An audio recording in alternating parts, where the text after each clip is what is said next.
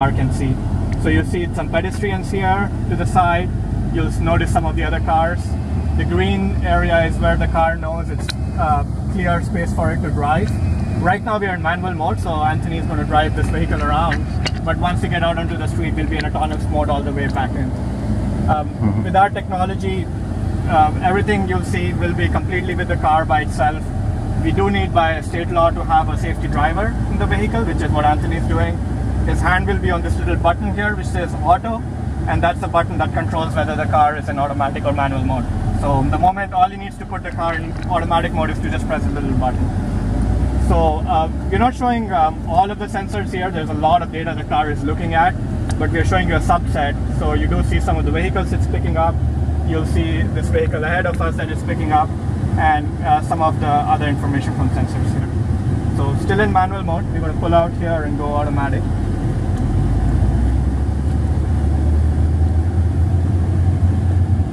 So the key part here overall is this combination of, by the way, we are autonomous right now. You see this little auto written here that indicates that the car is driving autonomously. So it's looking at traffic lights. You see that information displayed here. It's able to recognize the traffic light state and figure out what's exactly going on. You see the pedestrian crosswalks are indicated by green, which means that there's no pedestrian currently there. But once there's a pedestrian, the car would actually slow down for them and actually wait for it. It does read some of the signs as we go along the route. I'll point out some of the signs that it is also recognizing. That's coming from the vision system here. We have not programmed this route, so the car is not following a set trajectory here. All we programmed is a waypoint or a checkpoint at the Intel building and another one at the end of our route that I'll point out. And the car knows, okay, based on that I need to get there and then I need to get back. So the actual trajectory, the blue line the car is trying to follow, that's just calculated based on where we need to go. So it's not a pre-programmed route here. So would that change depending on, say, traffic volume or things like that dynamically?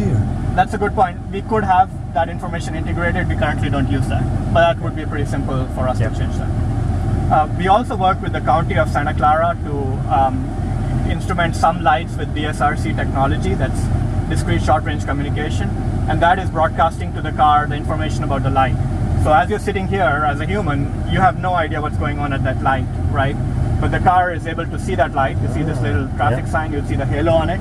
So it knows what's exactly going on at that light, even without vision. So that's something which is a really nice technology, which lets us basically have better vision than normal humans.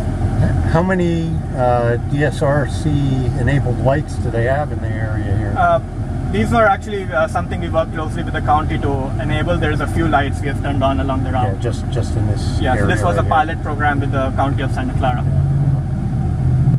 So you again can see all the cars it's picking up. You see some of the information from other sensors such as LiDAR here also displayed, which is looking to the side as well. The green region, as you can see, got changed based on the car ahead of you. So since there is a car there, there is clearly regions where you can't drive anymore. So it's adapting that based on the driving. We were trying to get you guys during the middle of the day because, as you'll see, the traffic backs up and then we'll be doing a lot of sitting. We want you to experience the actual ride here. You'll see also that we're picking up opposing side traffic here. You see those cars, and you're picking up also the orientation of those vehicles. Make sure one isn't headed right at you or something. Exactly. That is very useful information for us to know how the traffic around us is progressing. So a lot of companies use information just about the fact that there's a car there, but this orientation information is very important. So we can actually see, is that car heading towards us or not, right? So we actually have the orientation, including the sides. So as you'll see some traffic go by the side, that we'll be able to pick that up. So all of this technology I mentioned with all the 26 sensors is being integrated. It's being run on computers in the back, which are doing all of the processing and displaying it here to the car. All right, so we have the green. As you see, it's being picked up here. We also are using vision here to check, but really this radio is able to pick it up. We'll go across the intersection, and at some point a little bit down the line here, we'll change lanes.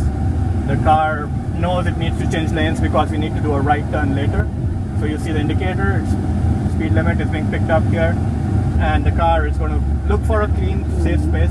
It's audio set changing lanes, and you see we just changed lanes here on our own.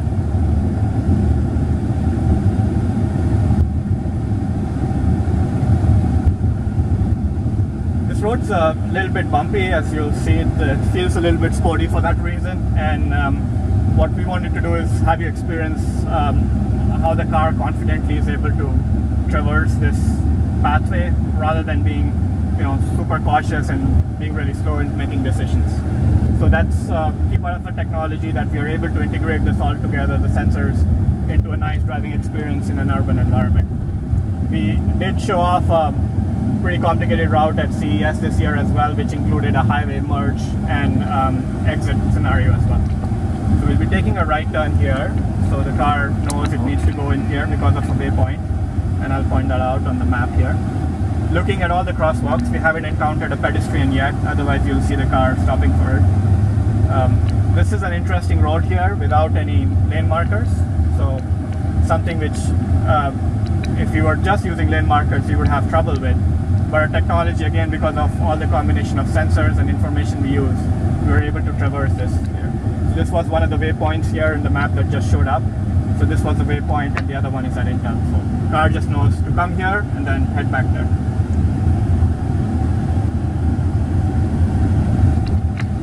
We're going to take a right turn again to head back to Intel. Again, picking up the lights. So this is with vision. Our vision system is picking up the lights. We're going to take this turn.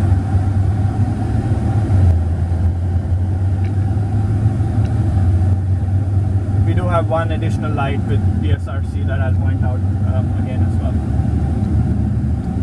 So as I was mentioning, in CES we did a fairly complex route, and there we had, with the highway merging scenarios, you could see a lot of vehicles trying to cut into the vehicle's path. So at any point as it's driving, it is looking at its surrounding, looking at all the vehicles around to understand what could be the threats to the car, if anybody's going to come in our path, if somebody's going to come right next to us, any kind of cut-in. That's something which the car is constantly analyzing and making decisions based on. Does any of what we're experiencing here in this autonomous mode require cloud communications, or is this all self-contained at this point? Down the line, we do want to enable some of this processing on the cloud, but right now everything is happening on the vehicle.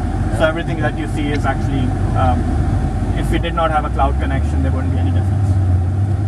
Back green again, we'll go forward. See a speed limit sign, 45, that the car picked up there.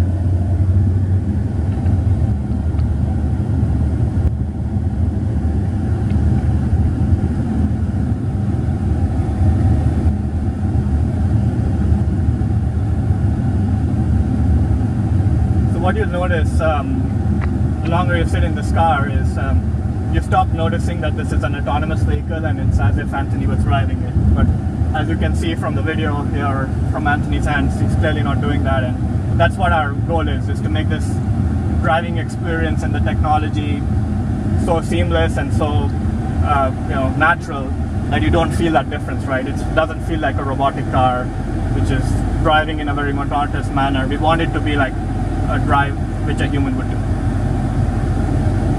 So this flight, again, we have DSRCs. If you look to the right here, that vertical long pole, if you look about halfway on there, there is a little Wi-Fi router type of thing that you see.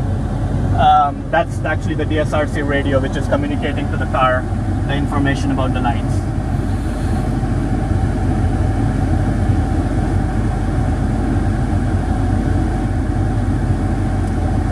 You guys picked a pretty hot day today, huh? Yeah.